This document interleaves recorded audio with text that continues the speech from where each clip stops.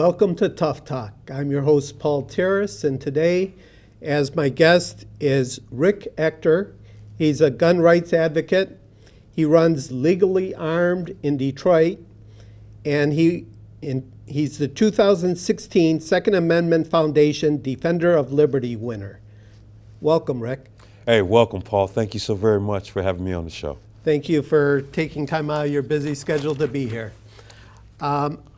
I want to get into the issue of gun rights and gun laws, but I also want to take first a look back at maybe the history a little bit. And what I found, and I think it's kind of shameful that it isn't being taught in school, is the Dr. Ossian Sweet case. Yes. I think that's just so important on so many levels. Do you want to tell us a little bit about that case? Sure.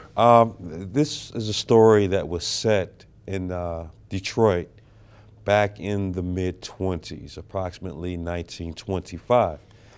And in Detroit during that era, the demographics were a little different than they are today. We were just starting to reach that period of time during the Great Migration, in which a lot of people, black people, were leaving the South, leaving the rural communities to come up north to look for a better way of life, better jobs, and a means to take care of their families. And so as a lot of them came up to Detroit and other northern cities, what they found was that racism still existed in the North. However, it wasn't necessarily as bad as it was in the South. There were still some issues that needed to be resolved. Housing and redlining was obviously a problem. There was this one doctor who established a practice here in the city of Detroit, and his name was Dr. Ossian Sweet. And after a while of successfully starting a practice and achieving some success, he wanted to do what most people in his position would like to do. We want to provide a better living for his family. So he had the idea that he would buy a nice home over in the city of Detroit. It was over on Garland Street, and unbeknownst to him, it was an area in which they did not like to have black people moving into the community. There were some concerns that if black people had moved into the neighborhood, people who were just struggling to get by, they would lose property value and their homes wouldn't be worth much, and they might find themselves upside down.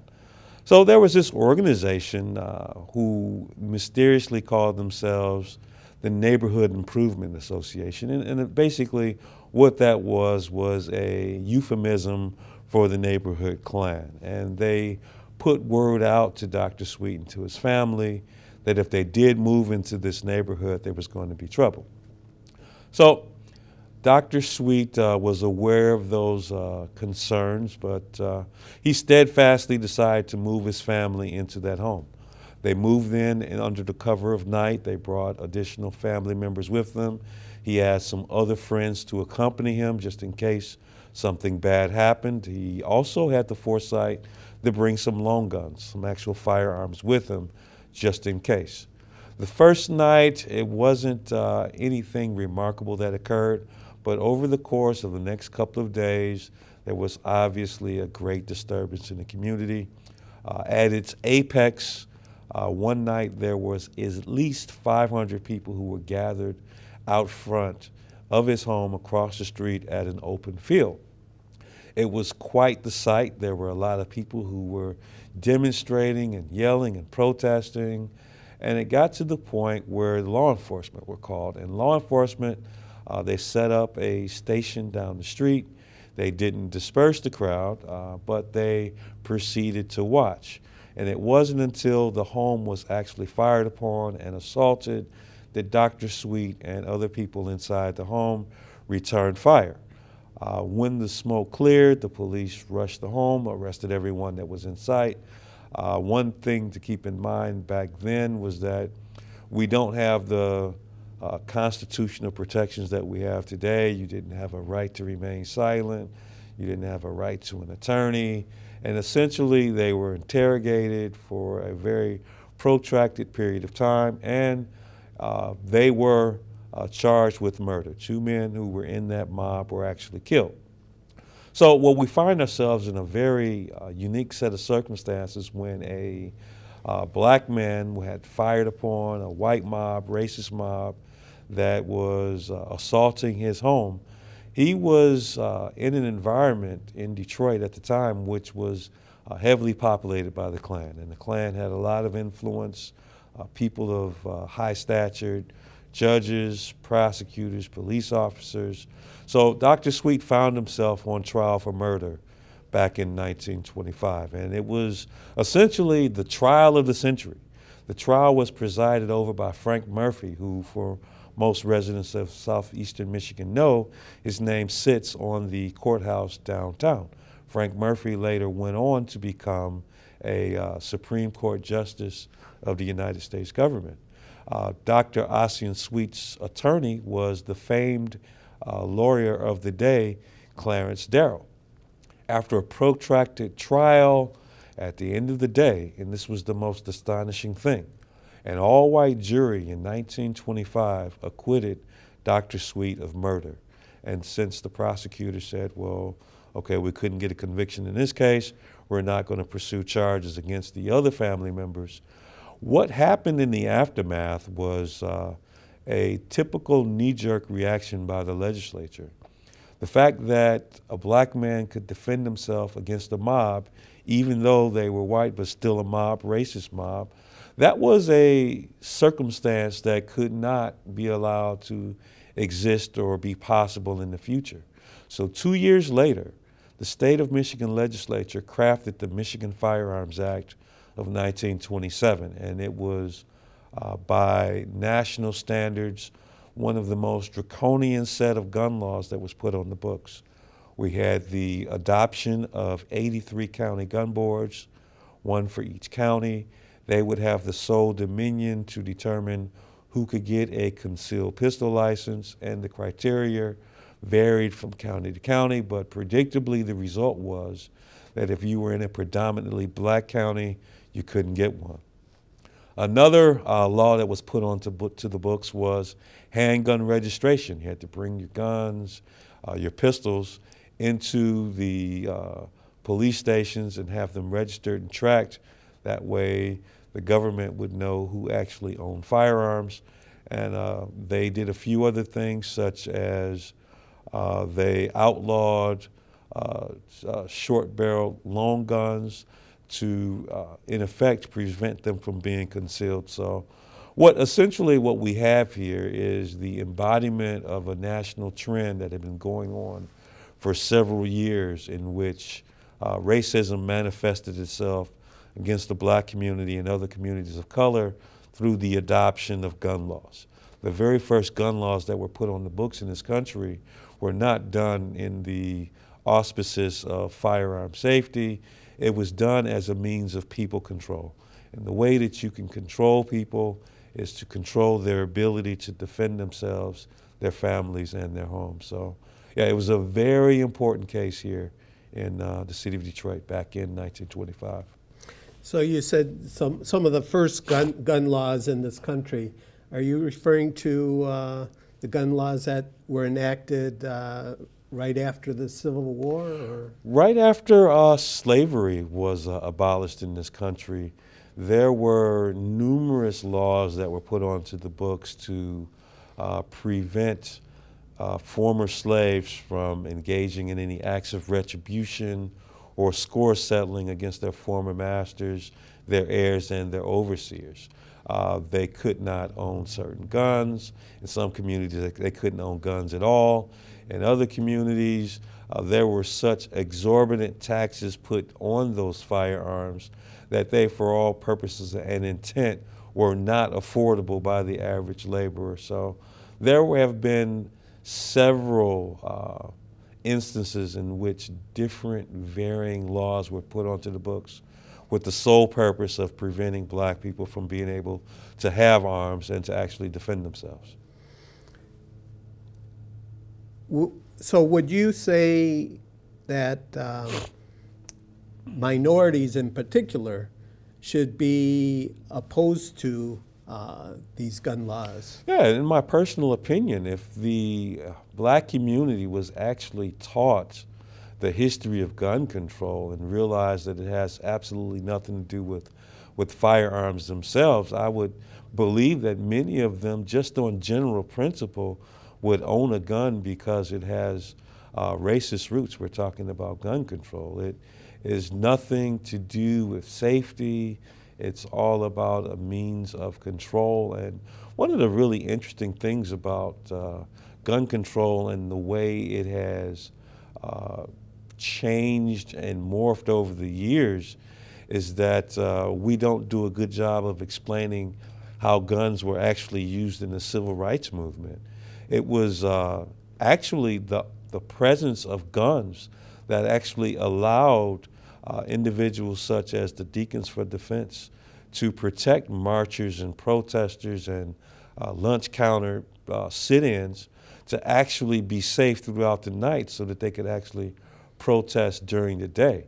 It is just a modern phenomenon in which the black community has drifted away towards guns in the aftermath of the adoption of the civil rights movement. But there's absolutely nothing wrong with black people adopting their full benefit of their citizenship, of their birthright as citizens of this country, to lawfully own, keep, and bear firearms.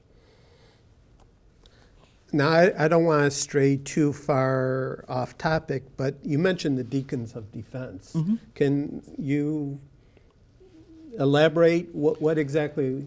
Yeah, they were an organization of black men who took up arms for the benefit of their community. What you would find is if there were large concentrations of black people on a particular set of town, is that they would be subject to constant threats, people riding through the community, throwing rocks, shooting up homes, burning crosses. Well, this was a group of men, religious men of God, who banded together and took up arms to protect their community. So this is just another instance of where firearms being held in the possession of good people using it to protect themselves and their community. In the political arena today, you hear so much about closing loopholes such as the internet purchases or gun show loopholes. Right. Do you want to address? Yeah, and I'm chuckling because there is no internet loophole. There is no gun show loophole.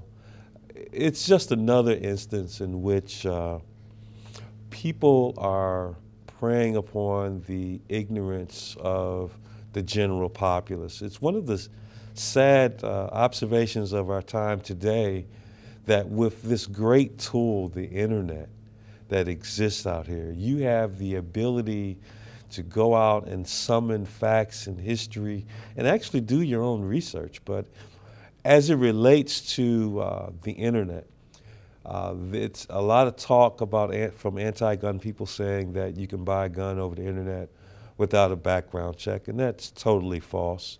What happens if I wanted to buy a gun through a third party, through a website, I would buy that firearm, and that firearm would be shipped to a FFL, which is a federal firearms licensee, local to my area, and then I would go to that FFL, that firearms license dealer with the ATF, alcohol, tobacco, firearms, and have a background check before that gun is actually transferred over to me. Gun show loopholes. Every person who is a dealer at a gun show is required to be licensed by the federal government, and every gun, regardless of what type of gun it is, whether it's a handgun, it's a rifle, or a shotgun, it must be, repeat, it must be subject to a background check. What the anti-gun advocates are really talking about They want to ban and outlaw private sales of firearms. And depending on where you're from, what state you're from, what the prevailing laws are, will determine the status of the private sales they're trying to regulate. Here in the state of Michigan, all handguns must be purchased through one way or another through a background check. Whether it's a person who does not have a concealed pistol license and they want to buy a gun from a gun shop, the gun shop runs the background check. If they want to transfer a handgun from a family member or for a friend to themselves, they have to get a pistol purchase permit. By and large, most issues with regards to violent criminals using firearms is being done with handguns. From a numerical, statistical standpoint, the incident of violent crimes being used by criminals with firearms, or with shotguns or with rifles is negligible. There are far more people who are killed with knives than shotguns and rifles combined. Far more people killed with blunt instruments such as rocks and fists than rifles and shotguns combined. It's so far off the scale that it's virtually negligible. And when people propose these types of laws and legislations, it doesn't matter what the gun is, it doesn't matter what the statistics are, as long as they can put one more infringement on the books to further restrict law-abiding citizens from exercising their constitutionally recognized right under the Second Amendment to keep and bear arms. And I'll tell you another thing, too, that's also equally disturbing to me is when our politicians are telling us now that if a person is a terrorist, that they should not be allowed to buy a firearm. And I think on its face, I think most people would agree, you know what, maybe terrorists should not have access to firearms. Well, the big issue now becomes, well, exactly who is a terrorist? How do they become a terrorist? Is there some, at least, modicum of due process involved in this terrorist determination? They say, well, if you're on the no-fly list, you shouldn't buy a gun. The implication is if you're on the no-fly list, you must be a suspected terrorist. Well, the thing about the no-fly list is, well, for one, no one knows that they're even on this no-fly list, and I believe the late Senator Ted Kennedy was on the fly list a number of different times. But we don't know how you get on the list. We don't know how you get off the list. We don't know what you did to merit further scrutiny from the government. However, they're talking about this process by which someone could be arbitrarily put onto a list because maybe they made an unfavorable or unflattering comment on Facebook or some other social media platform. The idea that someone could arbitrarily put you on the list, deny you due process, and then by extension deny you your right to keep, bear, and own a firearm, to me, it's unconscionable, and to be quite honest, it's un-American. Now, you had mentioned the Second Amendment. Many people who support tighter gun laws talk about reasonable gun laws. Right. And that the Second Amendment was for hunting. Right. Yeah. How do you respond to that? Well, you know, flat out, the Second Amendment is not about hunting. The Second Amendment was given to us by the framers, by the founders, that as a last-ditch effort against tyranny, the people would have an opportunity, if tyranny appeared, to put down that tyrannical government. So, yes, law-abiding citizens who have no firearms rights, disabilities, should be able to own firearms, and they should be able to have firearms commensurate on the level of the government, so that if we did, hopefully that day never comes, but if we ever did need to do that, it would still be there. And it's not necessarily for us in this current generation. There might be generations down the road that might get to that point, but hopefully we don't. With regards to reasonable legislation, reasonable gun control, we have over 20,000 gun laws on the books, more in sight. There was a group of Michigan representatives in Lansing just a couple of days that introduced another firearms ban, more firearm legislation designed to keep people from owning guns. As a matter of fact, based on the language that they used, it would ban most handguns, rifles, and shotguns that are currently on the market and are the most popular firearms being sold today.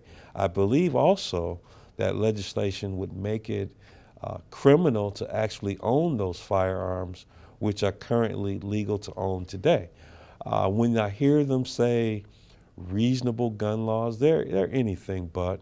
We just needed a court to strike down a law in the Mariana Islands. I don't know if you're familiar with the Mariana Islands, but they are a possession of the United States. And they had come up recently with this law that every handgun should be taxed $1,000. Okay, well, obviously, here's that other tax that we talked about earlier in the early days of gun control in this country. Let's make these guns so ridiculously expensive that no one can afford them, and basically make it de facto gun banning. And of course, the Second Amendment says we cannot ban guns. And it's really interesting because really as we approach this upcoming election, I tell people all the time, guns and gun rights is on the ballot. There's one candidate, Secretary Clinton, she's on the record for saying that she believes that the Supreme Court got Heller and McDonald wrong, and that we need to take a look at that. When you look at the Heller and the McDonald decisions, it wasn't about having a concealed carry license. It wasn't about constitutional carry, being able to carry a gun without any without any licensing at all. With Heller and McDonald, we're talking about the basic fundamental right to have a gun in your home, okay? And actually in D.C., in the McDonald case, in the Heller case, all pistols were outlawed and only long guns could be kept in the home. However, even though it was legal for you to have a rifle or a shotgun, it was a felony to put 1 round of ammunition into it. So when the federal government, when the Supreme Court took up these cases, Heller and McDonald, they say, well, look, come on. You're banning handguns, and then you're forbidding them to actually load the gun. For all purposes and intent, you have a gun ban. And so it's unconstitutional, and thus those gun bans in D.C. and in Chicago were struck down. So now we have a candidate that's saying, you know what, we need to take a look at those decisions because I think the Supreme Court got it wrong. It doesn't get any more unreasonable than that. I think that it's your birthright, it's your right to be able to own a firearm, if for anything else, to protect yourself, your family, and your home. Hasn't the Supreme Court ruled that the police have no obligation to prevent you from being a victim of crime? That's true. There have been several cases in which that has been discussed. The one case, Castle Rock versus, I believe it's Gonzalez. And that's where the Supreme Court stated, no individual person has a right to be free of crime. It is not the police's job to prevent you from being a victim of violent crime. So if the police are not guaranteed to protect you, then the obvious question now becomes, well, whose job is it? And yes, it's really cool where you see the police squad cars and they say to protect and serve. And yes, I do believe that they do their best with the resources that they have. But unless if we live in a totalitarian state, the police can't be everywhere and do everything and actually assign individual officers to be bodyguards for every citizen of this country. There's going to be needed a motivation for individuals to take on a more active role in their personal protection. So either you're going to assume that duty or you're just going to leave it to chance. Unfortunately, I was robbed 12 years ago in my driveway, and even though I never was deluded into thinking that it was the police job to prevent me from being a crime victim, I was just unaware that it was actually my responsibility and that the Supreme Court had said as much. I thought that that was one of the most sobering thoughts that I've ever had, that it is actually my job to prevent bad guys from breaking into my house and assaulting my family. It's my job in case someone tries to carjack me. It's my job to protect the women in my life, to prevent them from being raped. It's my job. And in the aftermath of that, being robbed at gunpoint in my own backyard, it's a duty that I assumed, and I wouldn't have it any other way. There's no one who is going to be with myself or with my family on an ongoing basis to be there. I'm the most dedicated person for the task. I can't imagine someone wanting to protect myself more than I do. You know what? It's a sobering decision that was made by the Supreme Court, but I'm up for the challenge, and actually I wouldn't have it any other way. Did your opinion on guns and gun laws change before and after being assaulted in your driveway? They did change. It didn't change from one polar opposite to the other. My initial feelings about guns and owning guns was one of relative ambivalence. I mean, I owned a home. I kept a 12-gauge shotgun just in case I needed it. I never imagined that I would need it, but it was there. The idea of actually owning a handgun and getting a license to carry it concealed had never dawned on me. It was just a function of my lifestyle, you know, where I was at that time, the age that I was, late 20s, early 30s, family man. I wasn't out in the streets. I was at home.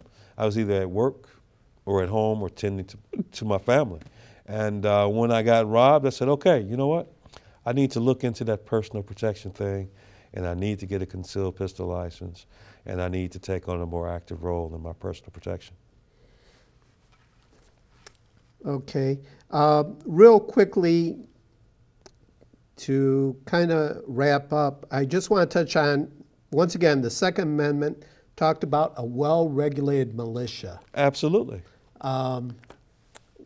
Well, doesn't that mean that individuals shouldn't be carrying guns? It should be part of an organized group? Well, regulated during the wording of the time. Regulated means trained, and the militia. It's not some precursor to the National Guard. The militia was the entire body of the people.